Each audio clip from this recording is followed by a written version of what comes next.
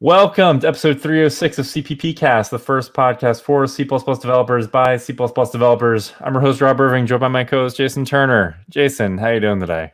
I'm okay, Rob. How are you doing? Doing all right. Any news from you? Anything you want to share?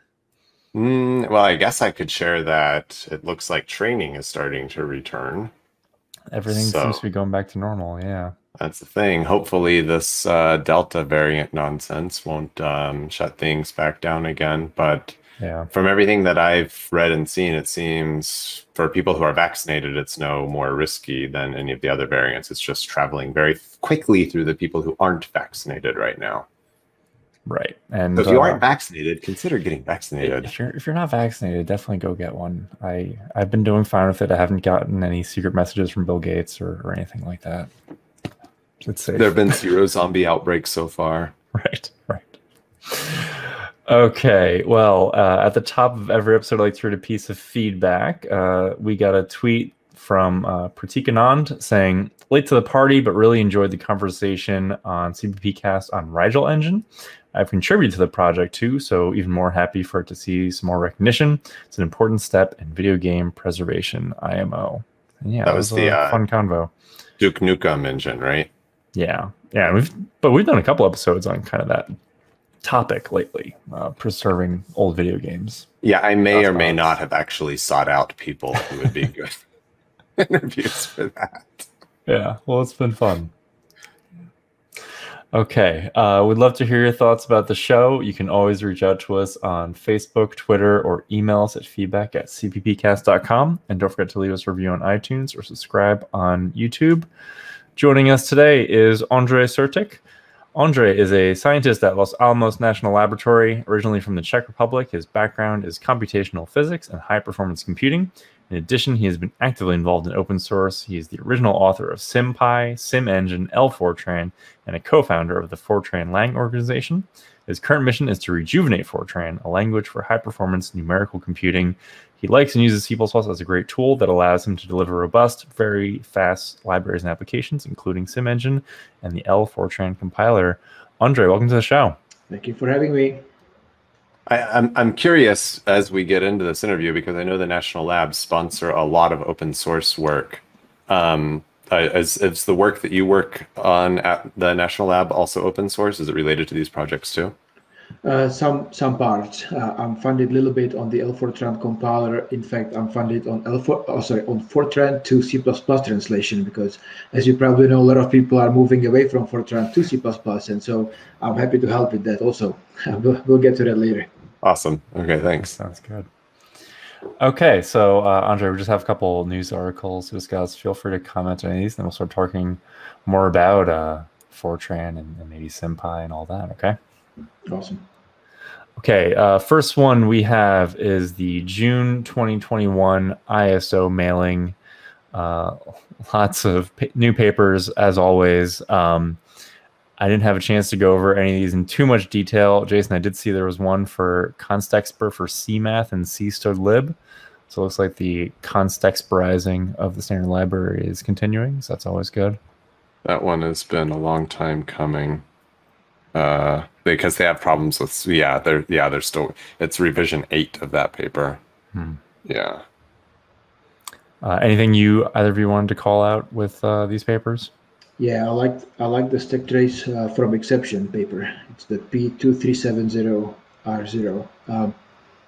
The idea, I think, if I understand correctly, that the language itself should somehow help you get the stack trace when you get an exception. That could be handy.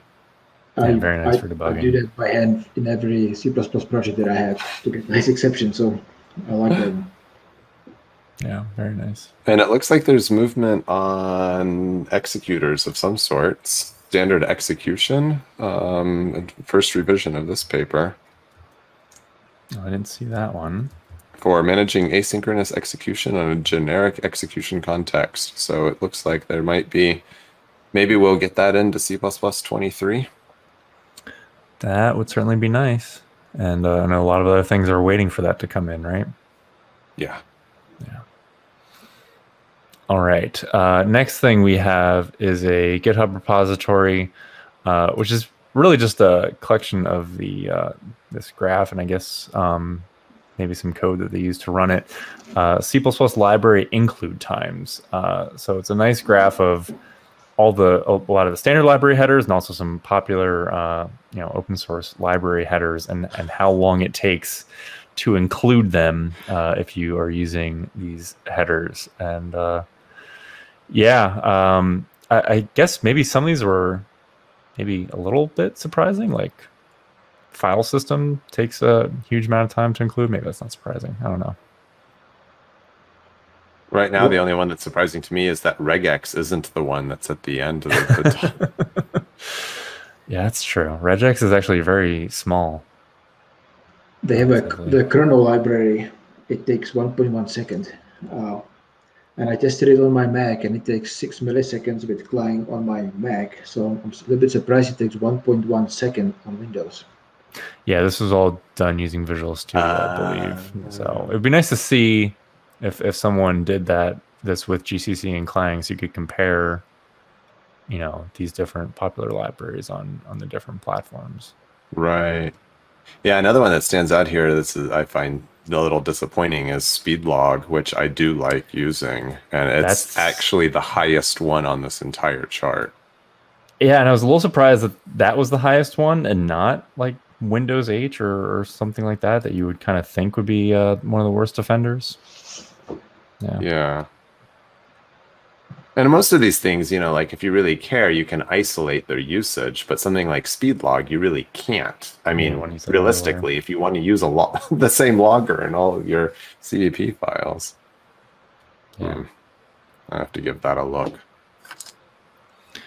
Okay, and then we also have, this is not necessarily directly C++ related, but I saw a lot of programmers on Twitter talking about this over the past week. GitHub CoPilot got announced, and this is an AI, programming assistant. It's available as a Visual Studio Code extension, and it's powered by all the repositories on GitHub. Looks pretty fancy. I'm not sure if it's directly related to the Visual Studio AI tool that I know has been in Visual Studio for at least the last, release or two. Yeah. Last year or two. I've turned on the Visual Studio one and then not necessarily noticed a difference in the autocomplete. So I don't know if I was just using it wrong or if it didn't. This one looks a little different in that you can write your function name and it suggests an entire block of code for you, which is maybe a little scary. Well, the question is, once this gets good enough, can I start training AIs instead of humans? Yeah, maybe. What do you think about this one, Ondřej? Yeah, I just think it's very interesting. I wonder how they do it, if they have an abstract syntax tree for every language, and how much semantics they encode, or if this is all machine learning. It'd be interesting to know the details. Yeah. Okay, and then the last thing we have, Jason, this is the announcement for the CppCon field trip for this year? Yes, the field trip. You organized it 2 years ago. Did you have any hand in this one? I did not have not directly.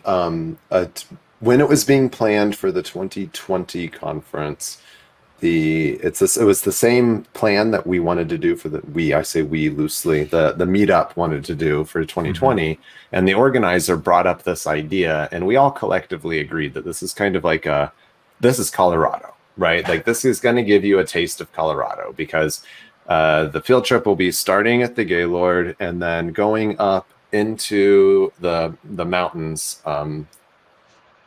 I don't know what here, 9,000, 10,000 feet, something like that, from the 5,000 feet that we are at down here. So from 1,600 meters to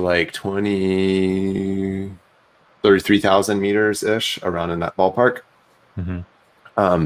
And doing a narrow gauge railway that will take you to one of the old mining camps, and then and you can go in. And I've done this trip before myself. It's been a long time.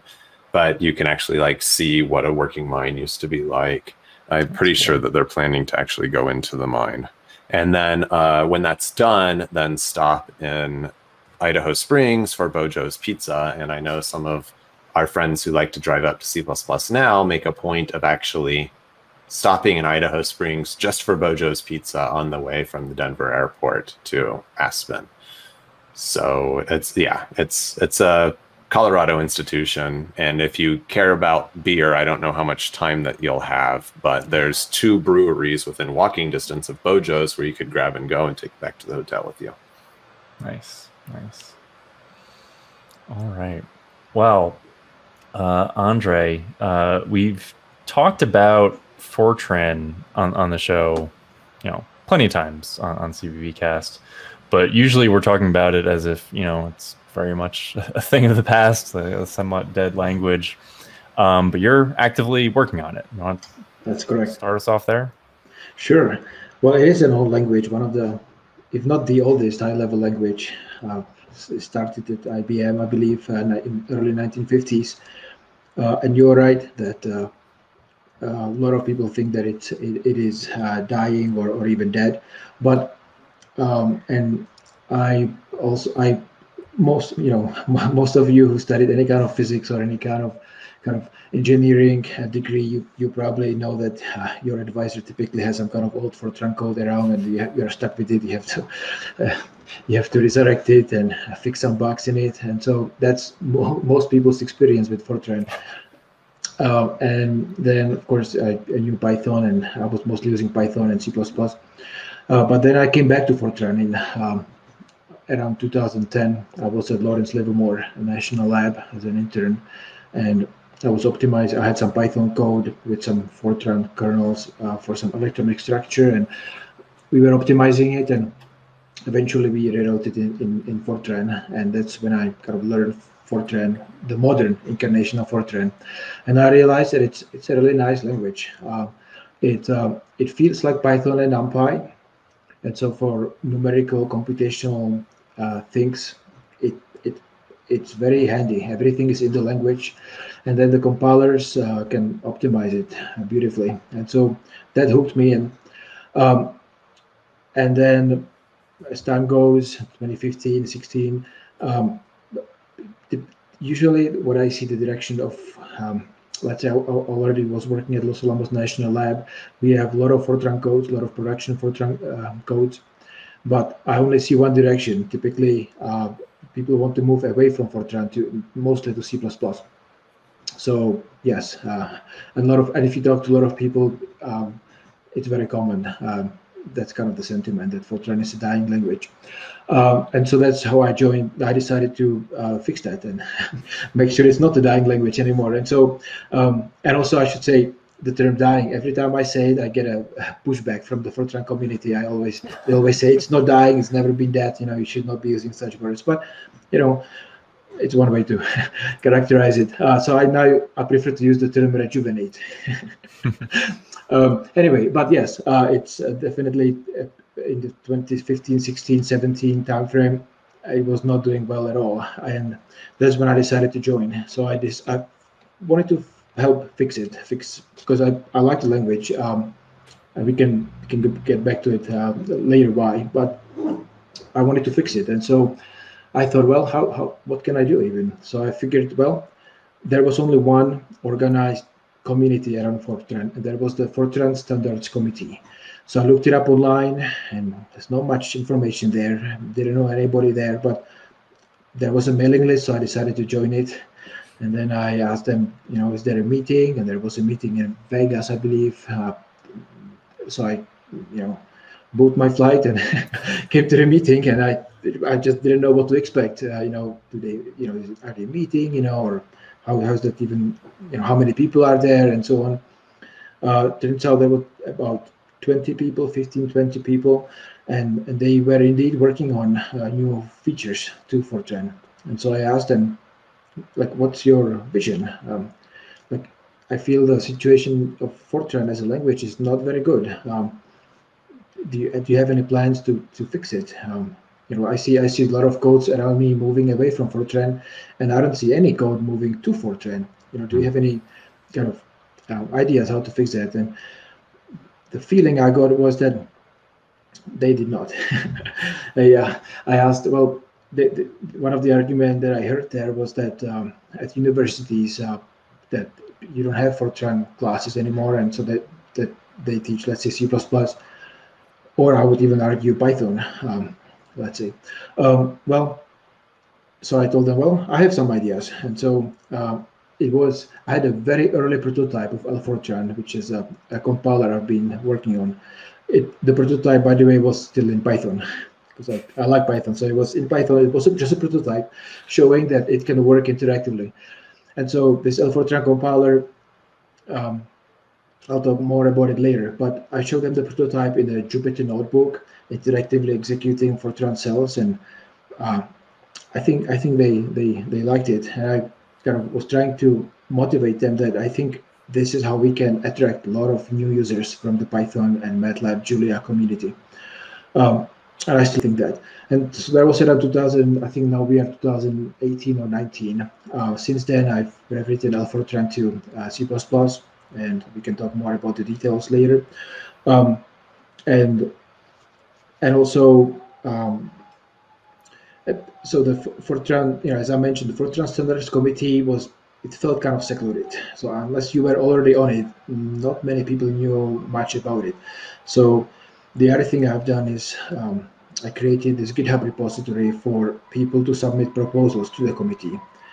And didn't think of it much. I thought, well, let's at least try, see what happens. And it was tremendously successful. I announced it on Twitter, and we immediately got dozens and dozens of people just coming in and opening issues and saying, I would like to fix that and that. And one of the more popular, I would say, proposal is to release Fortran standard every 3 years instead of 5 years. And another proposal is to put the standard itself on GitHub and use GitHub as opposed to these old papers with like hand diff, essentially, to propose changes to it and so on. Anyway, was very successful. And then from that initial, I would say, online community, we started an effort that we now call Fortran Lang. We first started with writing a standard library for Fortran. So Fortran itself as a language has a lot of features, as well as intrinsic functions like sine, cosine, Bessel functions, and so on. But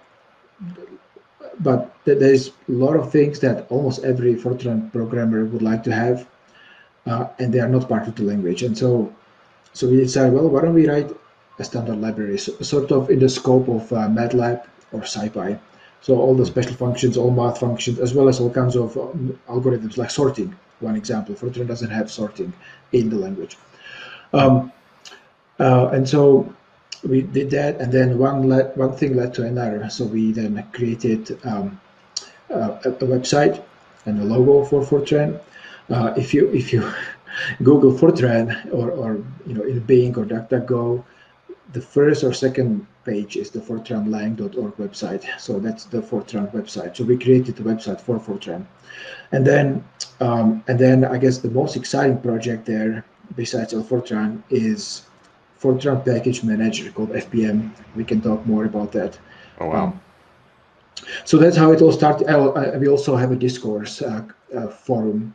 Discord, for those who don't know, it's an online forum. It's sort of like a mailing list, but allows you to edit your post, and it's a very nice way to communicate and to communicate with a wide community online. And so we have hundreds of users. So I'm very excited about all of these developments, especially that within 1 year, we launched the website about a year ago. Within 1 year, we got in Google even to the second page after Wikipedia for Fortran. So that's so things are changing. Oh, and the other thing that happened within last year was there is this TOBE index of they kind of rank languages. I'm not quite sure exactly how they do it, but somehow out of nowhere, Fortran jumped from, I don't even know, 50th place to the first page. Actually, it made it. Again, I think it must be the web page, I assume, but I'll take any good news. And so this is all very positive, and that all happened within the last year, pretty much, year and a half. If we can get a little bit of like timing perspective here, because you were talking about modern Fortran, and I think there's a good chance I'm gonna get this wrong, but I'm pretty sure my dad learned Fortran 60 when he was in university. Yeah. So like what is the modern version of Fortran? You said it has been updated. When was it last released? Yeah, well, I'll start in the back. So there is Fortran 4. I don't know if that was the very first standard that they standardized, because they have multiple compilers and so on.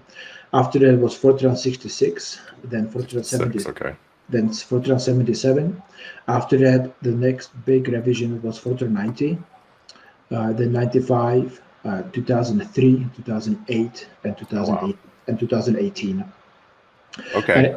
And in terms of kind of modern, what most people consider modern, so F77 or Fortran 77, back then they used punch cards. And so punch card, I was born 1983, so I've never used punch cards. I had to look it up on YouTube exactly how that works. But I know some other folks might be thinking, oh, how is it that you don't know how it works? But it's just a card, and then it has the first, I believe, 6 columns are used as control characters. And so when they converted those programs on punch cards into files, you end up with a format that's called fixed form. So the first 6 columns, I believe, or 7, are control characters, and so you cannot use them to write code. You have to put spaces there, or you can use them as comments or labels.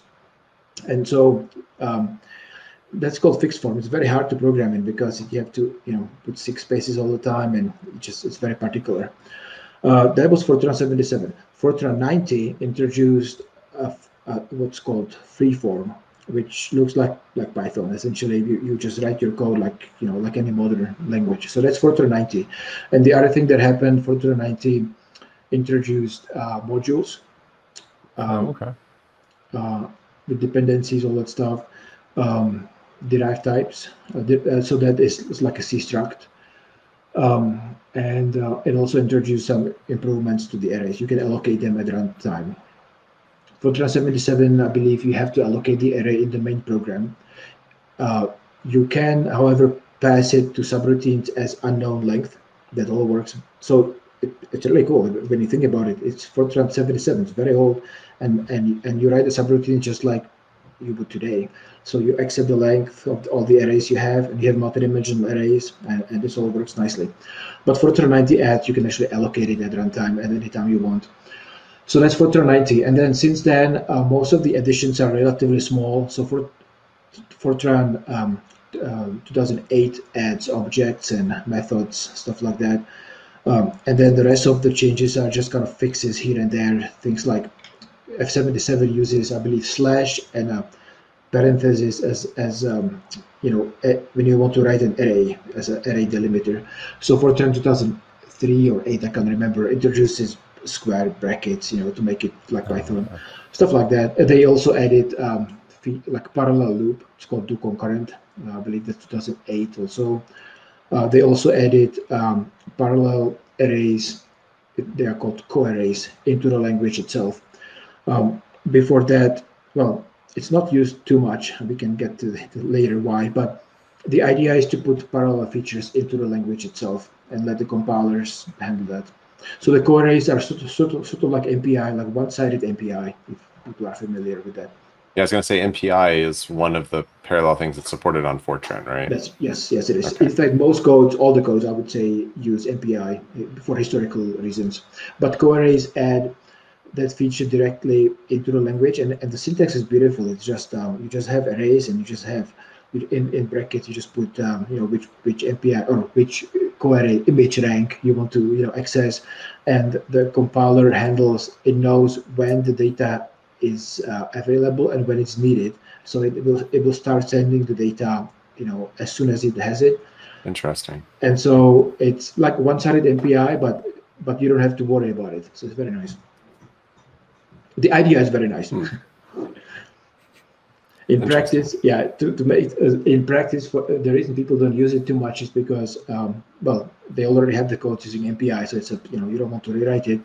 And for new code, you want the compiler support wasn't great until just very recently. So then LFortran, your compiler, which we'll I guess get to more in a minute, it supports Fortran 2018. So the parser supports full Fortran 2018. if you I encourage people to try it and report any bug that you find in the parser itself. You can use LFortran space FMT like format. It will format your code. It will, for now, it will skip comments and empty lines. We are still working on, but everything else, every single thing should work. So it parses to AST, abstract syntax tree, and back to source code.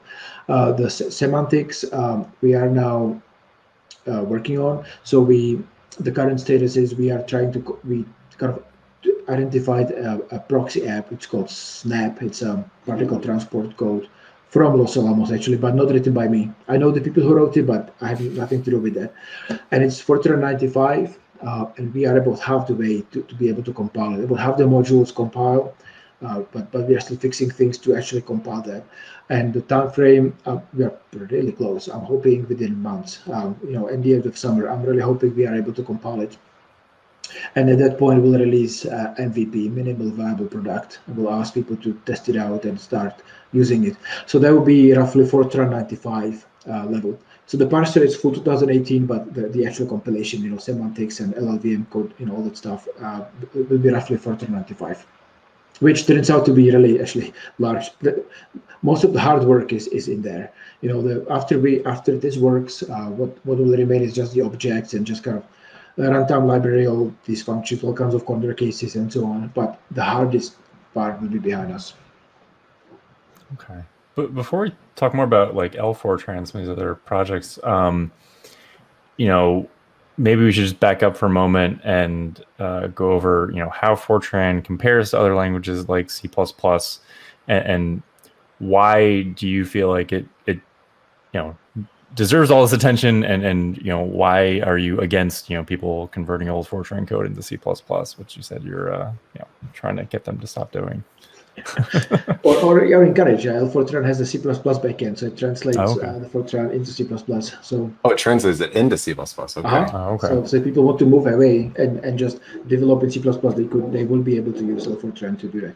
Oh wow. So that's also cool. But in fact, I'm hoping a lot of people will decide, well, if I'm not locked into Fortran, and if I can always translate to C++, maybe I will stay in Fortran. But anyway, so why Fortran? So the main, I would say, 3 motivations for Fortran is to essentially enable scientists and physicists and domain experts, engineers, to write domain-specific code, essentially write numerical code, and be able to maintain it themselves.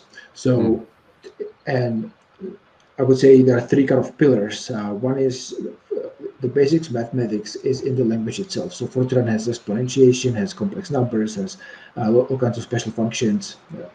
F77 already had all that. It is more restrictive thing, I would say, and higher level than C++.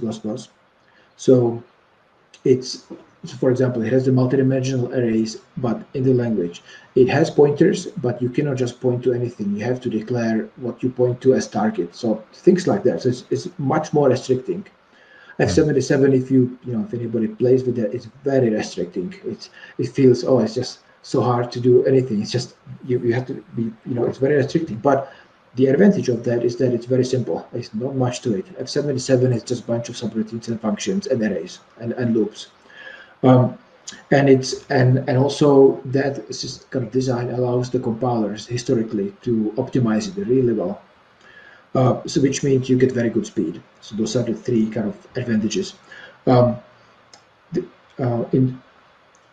would say if I kind of expand on that, historically the mission for Fortran from the very beginning was to allow scientists, engineers, and domain experts to write programs that naturally express the mathematics and algorithms employed, are portable across HPC, so high-performance computing systems, remain viable over decades of use, and extract a high percentage of performance from the underlying hardware. So Fortran as a language, it feels high level. It doesn't have things like, you cannot inline assembly, for example. The language does not allow you to do that. You cannot, the language itself doesn't have a memory kind of model. In other words, in C and C++, you can and you can go into the bits, and how in floating point you can kind of rely on how floating point is represented and stuff like that. In Fortran, you kind of operate on floating point more in a more abstract manner. And the reason is historical. Fortran ran on all kinds of machines that did not have IEEE, floating point. Had all kinds of weird. If you look up on, all the high performance computing systems in the past, they have all kinds of architectures, and yet the Fortran compilers were able to take the program and just compile it to run on the machine. Okay. So that's the motivation. So then, with that in mind, do you support or recommend, or what would the process be like if your engineers, scientists wanted to just keep code in Fortran that's part of a larger C++ application? And it sounds like you can just omit the C++ and potentially just link it together. Eventually. So I think there are multiple approaches. The basic approach, so I would say languages in modern era, they have to interoperate. So you need to be able to have a Fortran library and just call it in C++, from C++ or from Python, just seamlessly. To support that, Fortran, we have some prototypes kind of showing that it works. It should provide the wrappers automatically for you. It's a compiler, it knows all the types, knows everything. Right. It should just allow you to use it from C++ and Python or Julia, MATLAB, whatever you name it, it should just work. So for example, from Python, there should be a library where you can just use, like import a module that happens to be a Fortran module, and the compiler behind the scenes should just wrap it and make it available for you. Or you can use it to generate the wrappers as files. So traditionally, the way you wrap Fortran from other languages is you have to write, it's called ISO-C binding. It's a special module in Fortran which allows you to interface C, either calling it or exposed to C. And then from C++ you have to, or Python, you have to then call this as a C library. But then typically Fortran has arrays. So in Python, for example, you don't want just a memory. You want a NumPy array that should be mapped to the same memory as in Fortran. So there's quite a bit of technical things involved. And so there are tools that allow you to do that. F2Py is for Python. For C++, I don't know actually if there is a tool that, well, one issue with C++, there are a lot of C++ libraries that can handle arrays. And so for each, you have to have some kind of, wrapping code. All of this should be, in my opinion, handled or at least helped by the compiler, so that as a user you can just go to C++ and just start using it. So that's one answer. If you want to go away from Fortran, I also think the compiler should allow you to just translate all your Fortran code to C++. Technically, so it seems to be working. All we have to do what we are doing now is just kind of finish all the semantics and actually make it work for Fortran 95. But technologically, it seems to be working. Yeah, go ahead. The code that's generated, code generated by tools is not necessarily often maintainable. What is the code like generated from your tool? Yeah, so for LANOS, Los Alamos National Lab, most people like the CoCos, C++ library for arrays. So right now we just target CoCos, but it's not tied to it. We can change that also, but later. So array expressions are transformed into CoCos array expressions, and loops are simply transformed to access CoCos as the array implementation in C++. It looks, we try to make it as readable as we can. I think it can be done so that it's readable.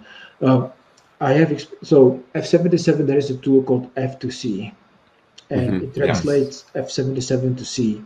That's an old tool. It's an old tool and not that readable.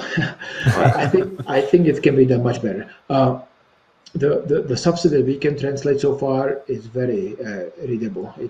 It's essentially, when you think about it, so the compiler knows exactly what you are doing in Fortran, because it knows how to translate it to LLVM, for example, or machine code. So it knows exactly the semantics. It knows that you have an array. It knows that you have a loop or a subroutine or a function. It knows exactly the type. So to make it readable in C++, all that's needed is to decide how you want to represent things in C++. And the huge advantage of C++ in this case is that because it's such a bigger language, there's multiple ways you can represent the Fortran things. And the Fortran semantics is very simple. Even the latest incarnation of Fortran, it's still very simple. The types map nicely to C++ types, and then some of the corner cases can be handled by the compiler and the arrays, for example. So the Cocos arrays, they pretty much have all the operations and more than what the Fortran arrays allow you to do. The only thing they don't have, the main thing they don't have is in Fortran you can have array operations, so you can stack, you can operate on arrays as a whole. So those have to be rewritten to for loops. But again, the compiler has to do that anyway to emit machine code. So compiler has all the technology to do that, and it's just about the C++ backend. We are trying to write it in a way so that it's readable, so that people actually like what they get. Right. So aside from the ability of LFortran to generate C++ code from your Fortran code, what else sets it apart from? Are there other Fortran compilers, or is there just one other one? What else sets this one apart? So there is about 12 Fortran compilers, but not all. If you go to fortranlang.org, there is a section compilers, and we list all of them and links to them. So in terms of open source compilers, there is gfortran, part of GCC. There is Flang, part of LLVM, and there is LFortran. Those are the three main ones. There were a few more in the past, but they are not actively developed anymore. Does that mean Intel's is no longer maintained? So those are open source, and then you have commercial. So there's Intel. Oh, sorry. Okay. So there's Intel. That's the main. I would say, historically at least, that's the main kind of compiler in terms of delivering optimized code. But there is NAG compiler, there is Cray compiler, AMD, IBM. All these companies have typically their own compiler. So, but I would say Intel and NAG are the two main ones that we use often, at least. So then, how is LFortran different? It's interactive. So you can use it to compile to binaries as any other compiler, but you can also use it interactively, so it feels like Python or Julia. So you can launch a REPL from a command line, and it looks just like Python. You just do integer I and I equals 5, and you can start putting Fortran commands, and each command gets compiled to LLVM and loaded and machine code loaded into memory and executed. The way it works technically is just like Julia works. In fact, Julia was a huge inspiration for me to start LFortran. I kind of investigated how they do this and realized, I think this can be done for Fortran also.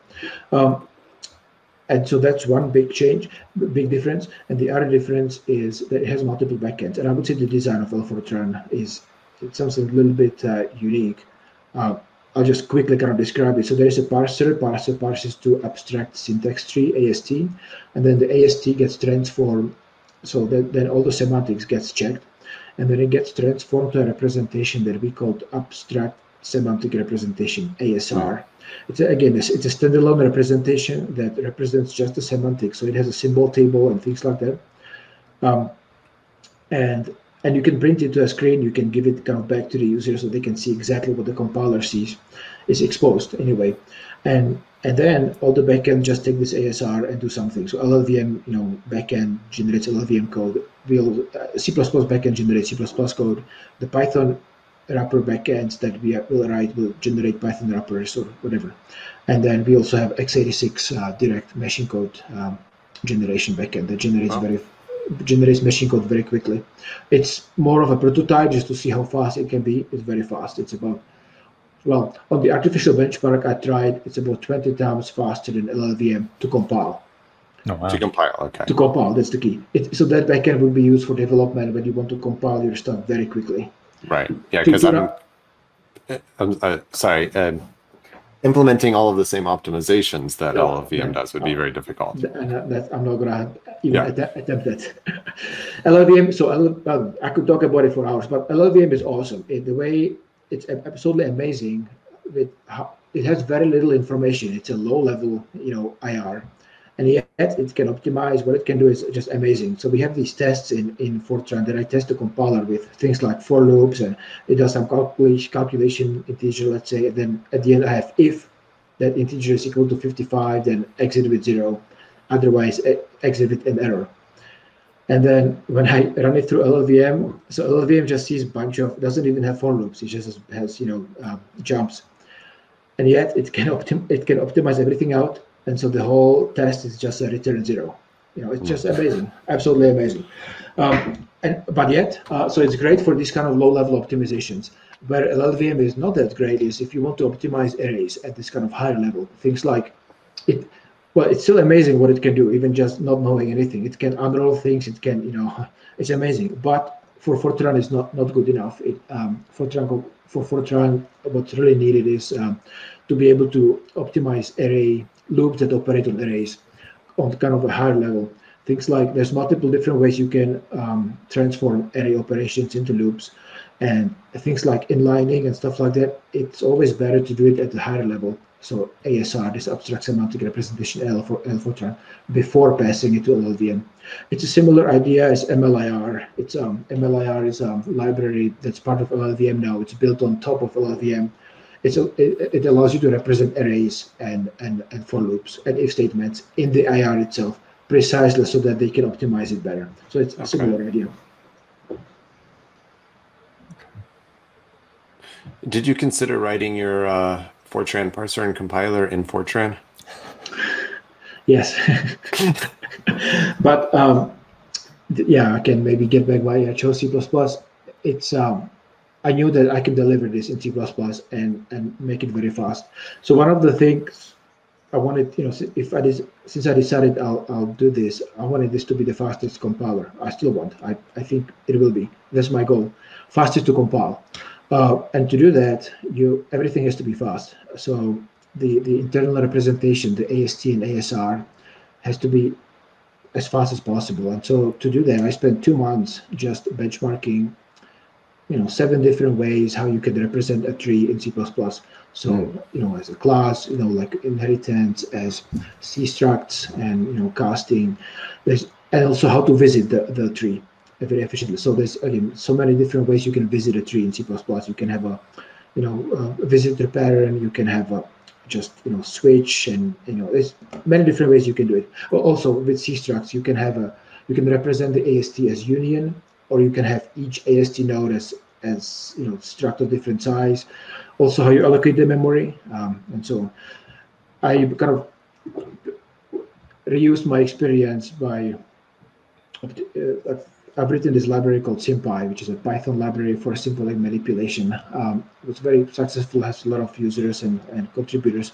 It's in Python, it's great. It's like Mathematica or Maple. It allows you to compute symbolic integrals and so on. But it's in Python, it's very slow. So I decided, well, if I want to make it fast, how do I do that? And I tried many different approaches. I tried C, I tried Cython. Cython is this great tool that allows you to kind of speed up Python with C and so on. But eventually, I realized the only tool is C++ that allows me to do that, to deliver. And I don't want to spend too much time on that, but essentially, we in around 2015, we kind of delivered a library called SymEngine, which is a C++ reimplementation of the kind of core of SymPy, and it's a tree in memory. And it's using reference counting as the memory management.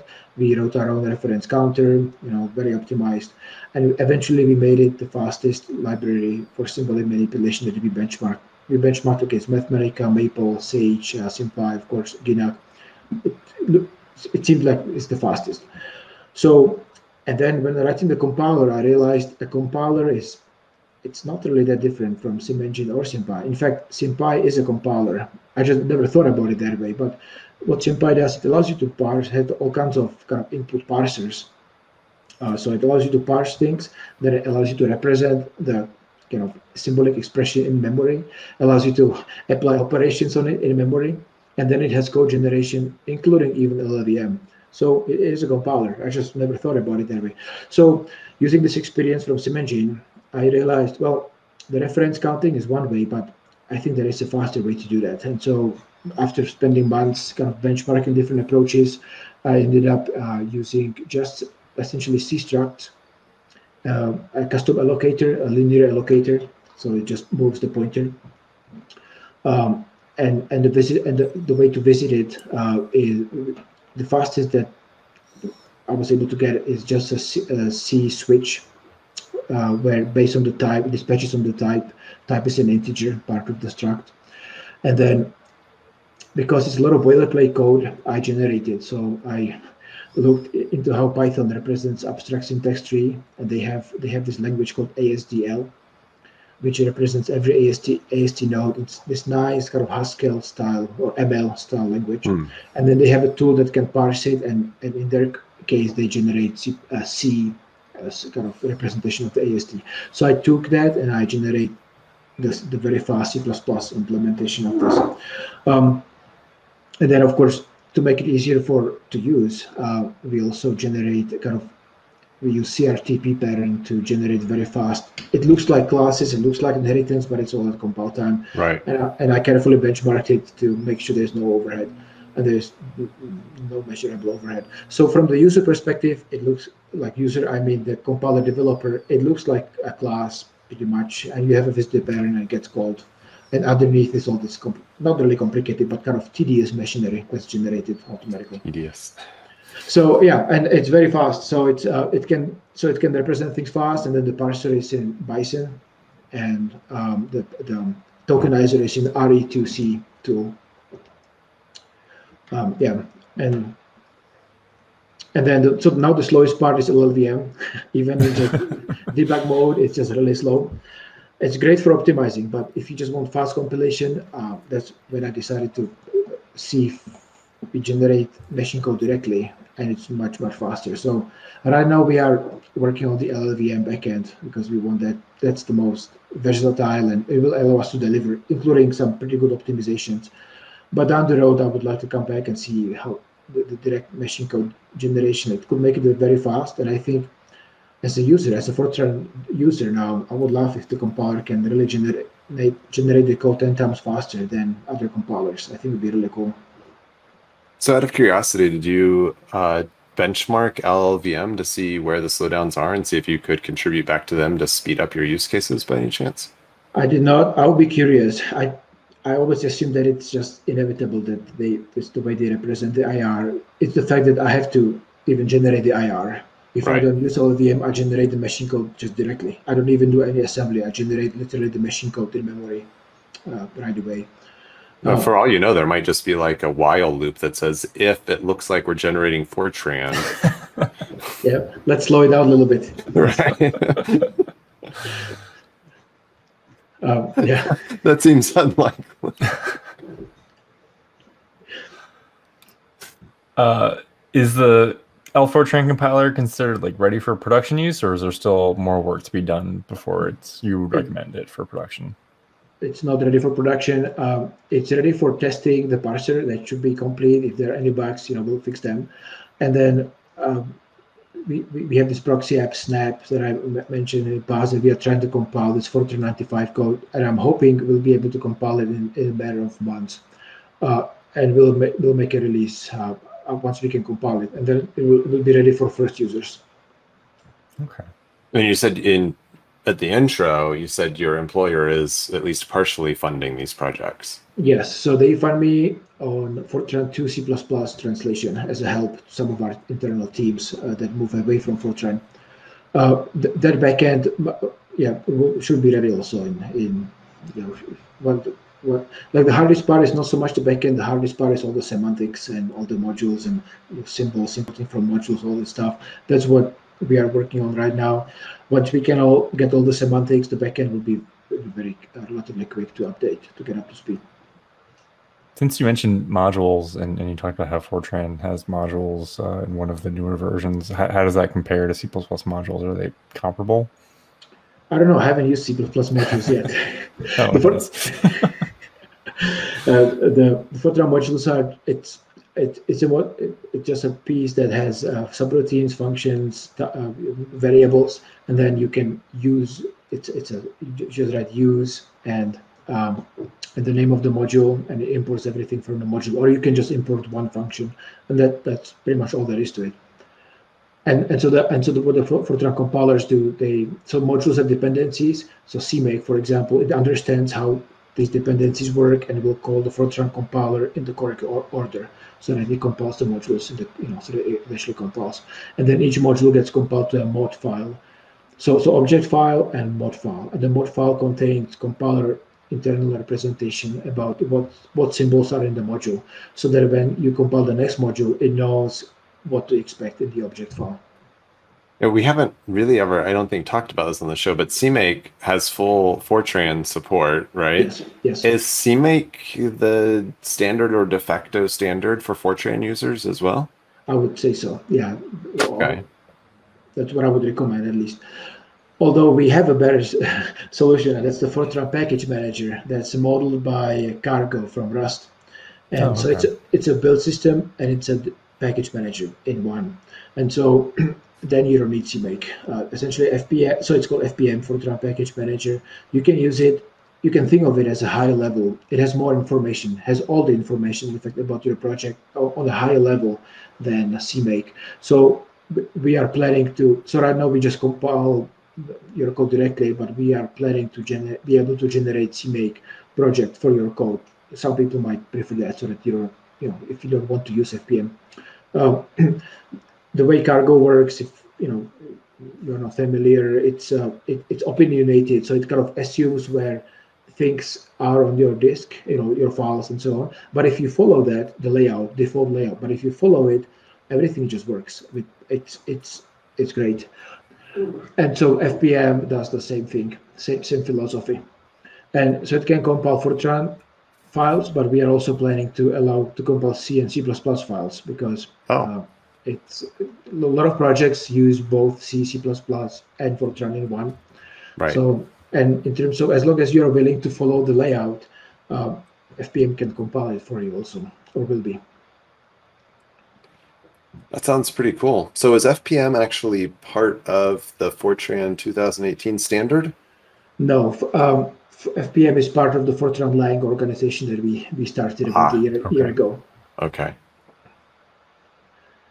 And for me, this might be the most exciting project there, because it works today. You can use it today. It's still in, I would say alpha or beta kind of version, but it works today. It works with any Fortran compiler, and you can use it to use it as you can finally have dependencies and finally create a Fortran package that others can use, which in the past was really, really hard.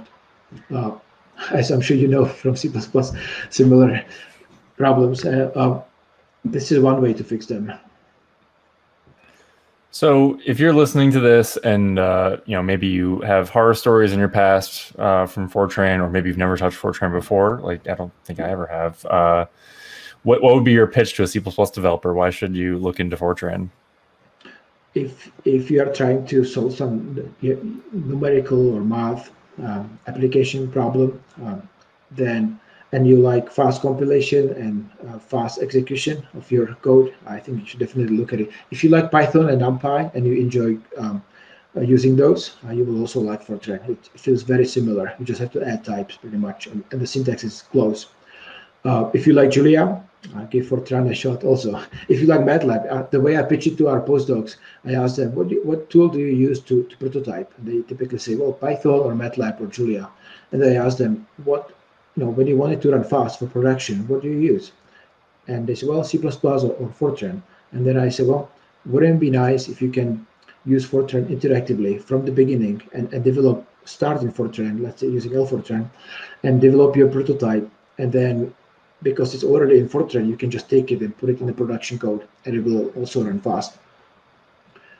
So, and I would say if your application is to write a compiler, I would, as you see, I like Fortran, but I chose C++. So it's a great application for C++. Yeah, that sounds like for numerical processing, you're saying this is where Fortran still has its niche, even after 65 years or whatever, right? Right. So, yeah. Right. I would say the issue with Fortran is the language is very nice, and still I would say has not realized its full potential. And the reason is that the tooling around Fortran and the compilers, I think, are a little bit lacking. And so that's what we are trying to fix. Awesome. Yeah, very cool. Anything else you want to tell our listeners about before we let you go? I feel like we've gone over a lot. Yes. I would say if you are interested, please join us. Go to fortranlang.org and join our discourse, or just contact me. I'm happy to get you up. We are looking for contributors and users. Okay. And what's the best website to go to? Fortran-lang.org. Okay, great. There are links to discourse and other things. Awesome. Okay. Thank you so much for coming on today, Ondřej. Well, thank you for having me. Thanks for coming on.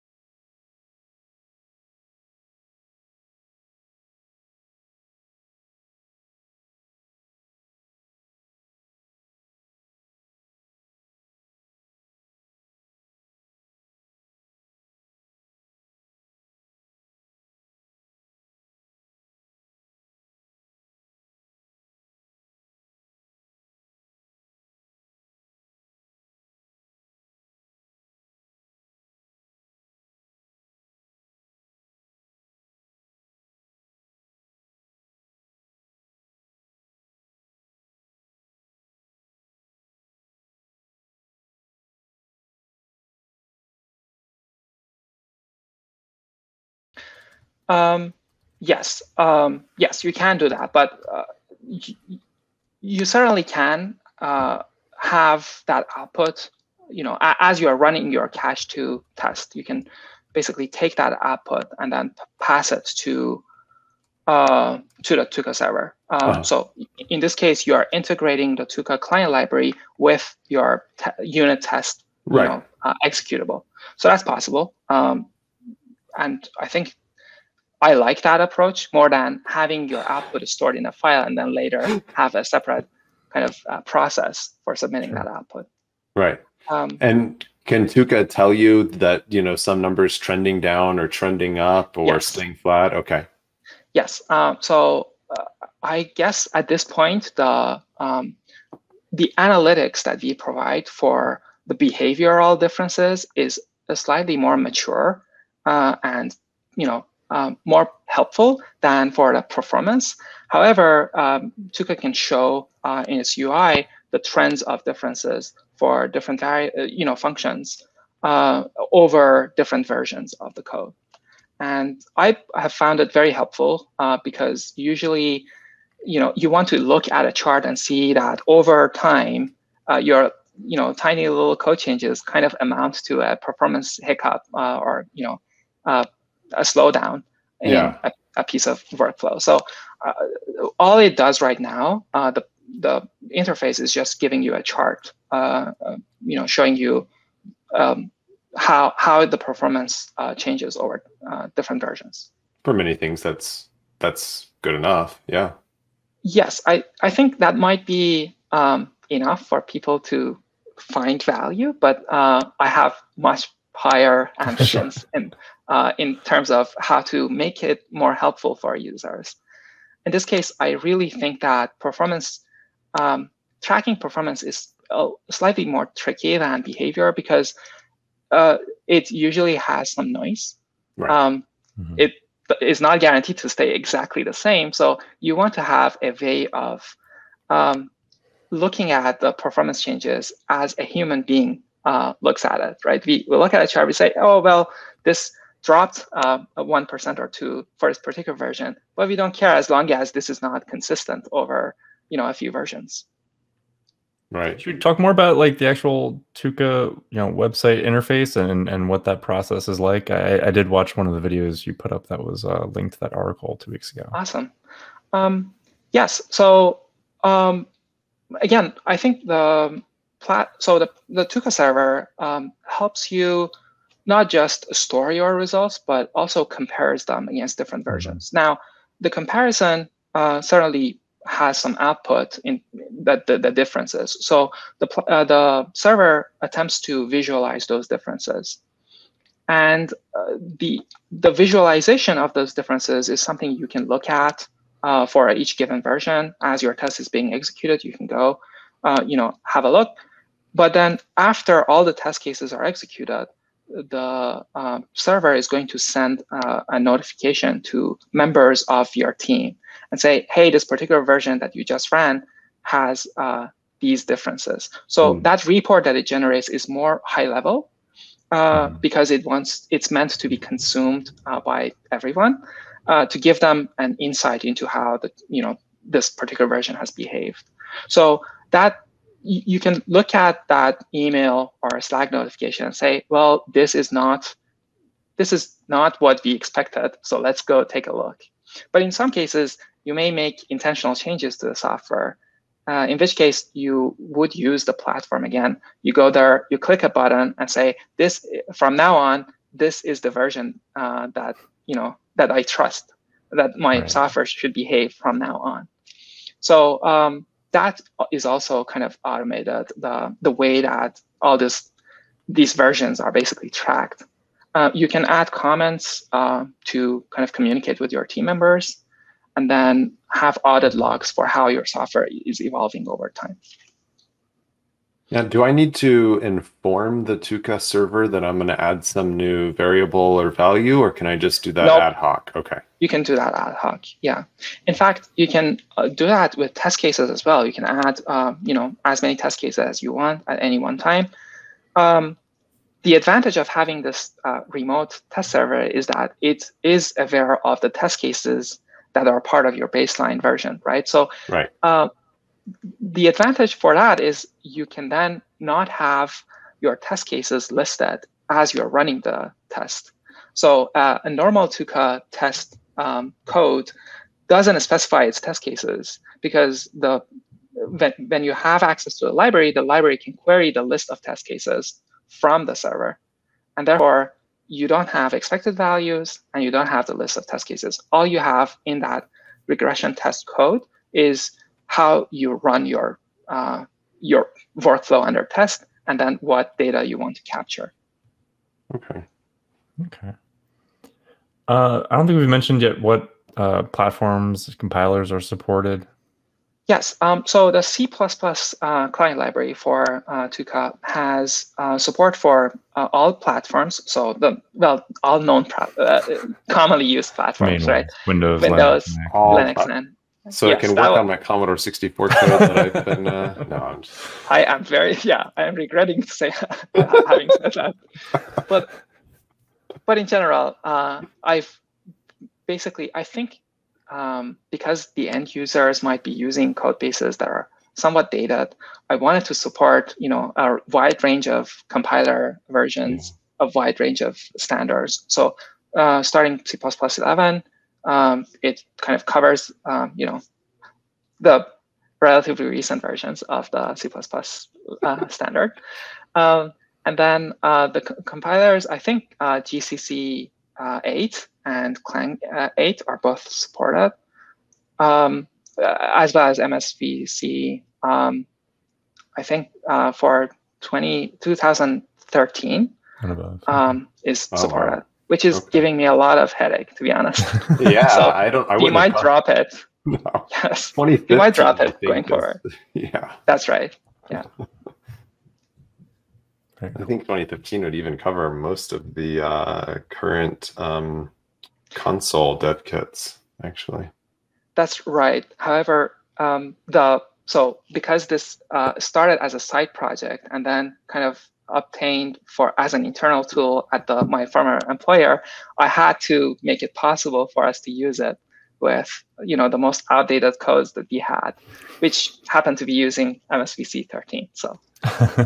Okay, so I feel like I should ask this, or I'm very curious anyhow. You mentioned in your bio that you recently left your former employer to pursue this, and then you've also just publicly said that you began development of this project at your former employer. So you left with their blessing, I assume, to... Yes. So for our listeners, so at least in the US, I think the norm is that when you start working somewhere, are your future IP, developed IP would belong to the company that you are working for. Right. And that seems a little weird for others, but here we all understand that. Now, the problem was because this was started when I was working at my employer, so I basically had to work on it only at nights and weekends. But then because I was so obsessed with it and everybody knew that I'm working on it for so long, they all had my, kind of their blessing. So I got the IP rights, and that's only when I was able to start speaking with people and showing the product to them outside the company. Oh, and the way you had described it, I thought that you had actually started development on this on the company's dollar, which they would own it, I think, in pretty much any country if that had been the case. That's right. Yes.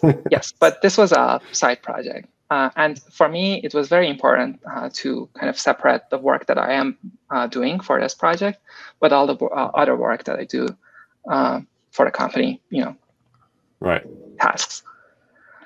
Okay. So that's cool. Yeah. You said you've been working on this, I think, for 2 or 3 months, kind of on your own. Full time. That's right. How well has that been going? Like, are you getting funding? Do you have users? No, I don't have funding yet, Okay. and I'm not seeking funding right now. I'm seeking my first 10 customers, 10 paying customers, I should say. Mm-hmm. I have since leaving Vital, I have now about 10 active individual users that are using the product on a weekly basis.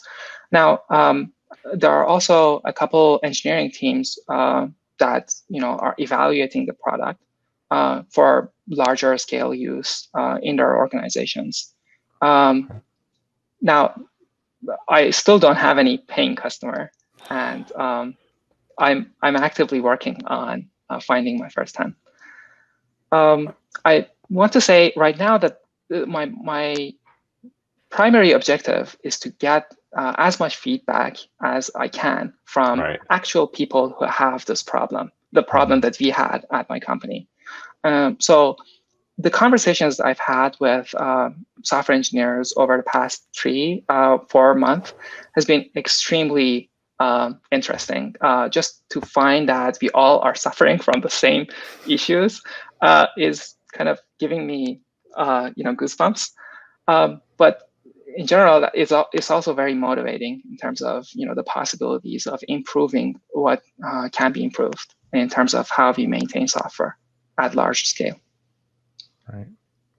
Well, so if listeners are interested in trying out the project and becoming a user, paying or otherwise, what kind of options are there?